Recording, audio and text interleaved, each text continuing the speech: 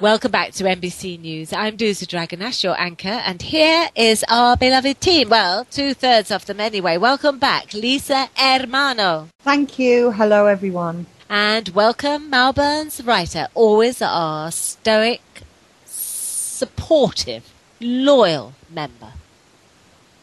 Oh, gosh golly. Well, welcome, everybody. The world this week sees bombers in Russia, a baby bang, or Little Big Bang if you prefer, which made CERN scientists ecstatic, as the Large Hadron Collider produced the images which scientists say will show us what happened after the Big Bang and will help push forward investigation into the origins of the universe. And President Obama paid a flying visit to Afghanistan. And Albert Gonzalez, dubbed the most prolific commercial hacker in history, has been sentenced in Florida and Boston to 2 concurrent jail sentences of 20 years each. Albert Gonzalez, a US citizen, would hack into super shop databases, such as TK Maxx, and steal the credit card details of all the customers. He would sell the lists on, with his team, known as Hacker 1 and Hacker 2, originally believed to be somewhere in Eastern Europe. Interestingly, given the length of his activities and the 40 million credit details contained on his hard drive, the authorities have only appeared to recover property up to $1.5 million to date. Hackers 1 and 2 have not been found.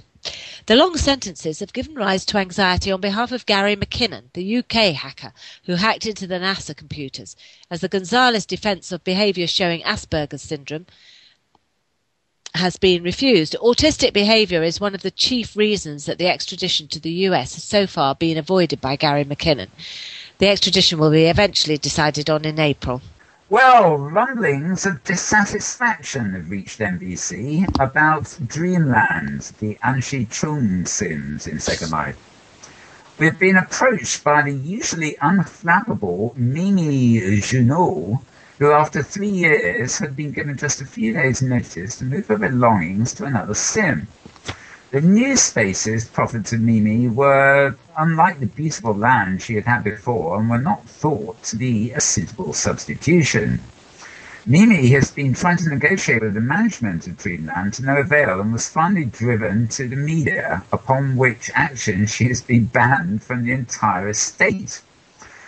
The estate, by the way, is now approximately 2,000 sims. Mimi has found refuge on a friend's sim and with a generous prim allowance, but her main problem has been with the treatment she received at the hands of the management of the Dreamland sims. We're going to be trying to get a hold of someone from the Dreamland estate for you next week, since we are hearing more reports of the same dissatisfaction coming out of the estate from other residents too. Apple is being its usual cautious self with its release of iPad on the 3rd of April. Not even the shop staff have seen them, nor do the techies know how to repair them. Well, let's hope they don't have to just yet. Presumably the Apple stores will be besieged.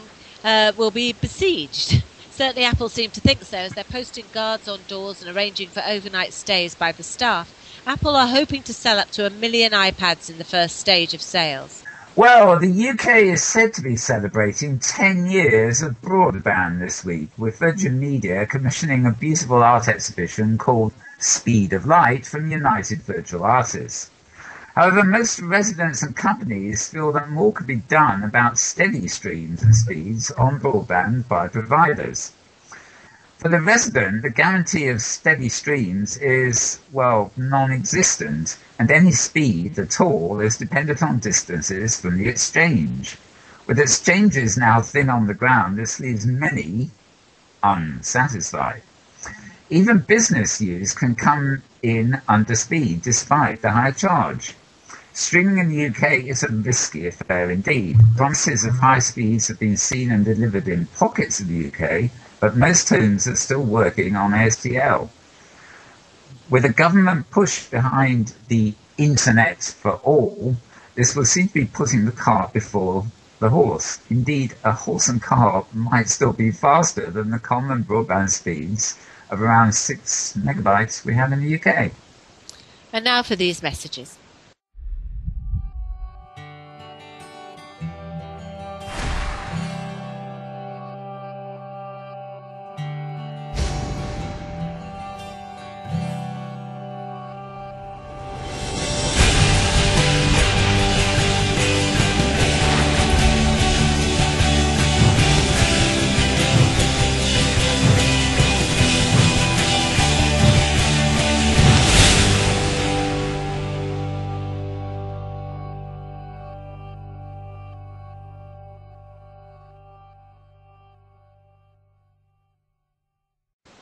And welcome back.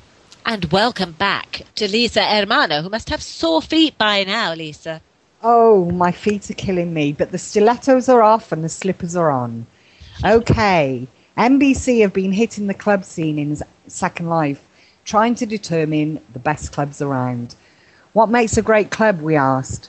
Well, the answers were, if the DJs were good, the staff friendly, and people who were clubbing created an atmosphere. Anyway, in 2006, there were only about 10 really good live DJ clubs. This has actually grown over the years, and to date there are approximately hundreds. Not sure if all would be classed as good. On MBC's Club Crawl, we came across lots of clubs in all shapes and sizes, but the ones that stood out had great hostesses that interacted with the clubbers, and of course, awesome DJs who knew how to play music. MBC chose a party.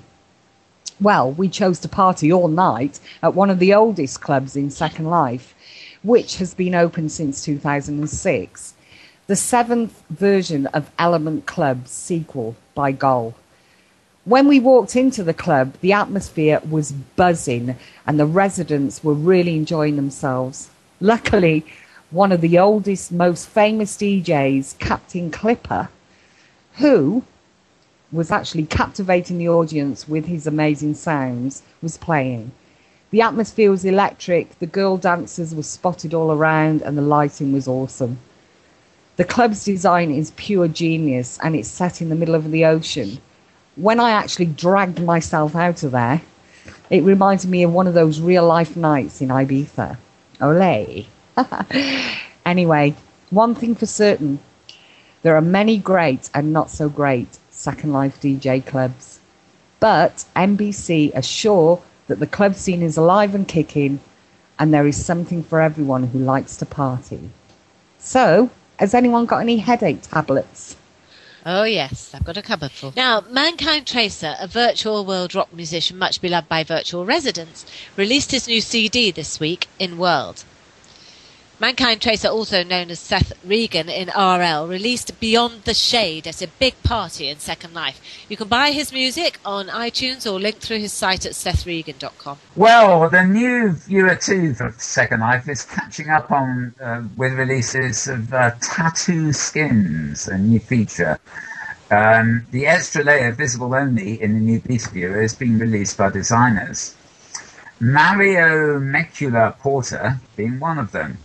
With the extraordinary new makeups and accompanying hair and boldies, a new look is being created for residents. Apparently all residents can now see the new tattoo layer in both viewers, but if you want to wear a new layer, you have to be in the new viewer too. MBC had a look at Tattooga, which is a makeup and tattoo shop, one of the first to attend to the new viewer facilities. And don't forget your Easter egg hunts, which are all over Second Life this week. It's a good way for residents to have fun and get presents, which is a must for any life, really. And PopArt Lab are changing their sim in April and have put up 1,000 limbums for a Machinima Contest to mark the memories of the old one. They won't be taking down the old one until putting up the new, and at the same time they'll be announcing the winner of the Machinima Contest, screen their preferred film, and provide music for all. For the rules, go to the sim contact clause Eureka. You've just about got time to enter and get your film in now. Right, now, has anybody got anything else to add before I draw to a close? Yeah, where's Siggy? Oh, I don't know. We last saw him on his way to some hot beach somewhere. We haven't seen him since. It's been 2 weeks now. Okay. Well, thank you, everybody. And we just need to say good night. So, team? Good night, all. Nighty-nighty. Well, of course, it may not be night where you are, but it is where we are. So that's all, folks. And have a safe week from NBC News.